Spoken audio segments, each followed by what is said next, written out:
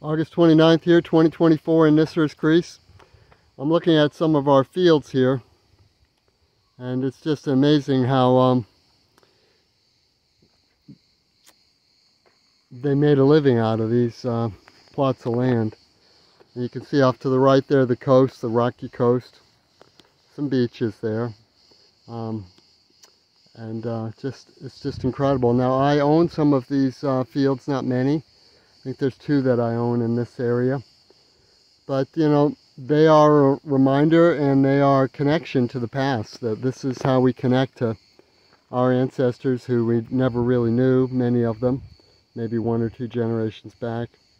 And then these big blocks here are, of course, part of this superstructure of a castle that was erected as a perimeter on the top of the island to ward off invaders, which were a frequent occurrence.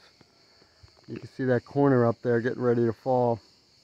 But this also connects us to a more ancient past, and we might feel alone, we might feel abandoned, but we have connections if we look for them. I believe God's provided connections for us to the past and to the future through Jesus, of course.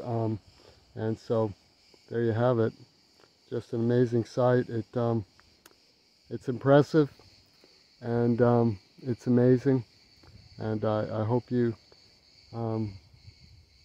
see it for what it does for you.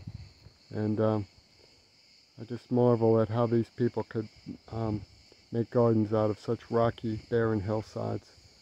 But they did it. They did it well, and I'm a result. I'm the fruit of that labor.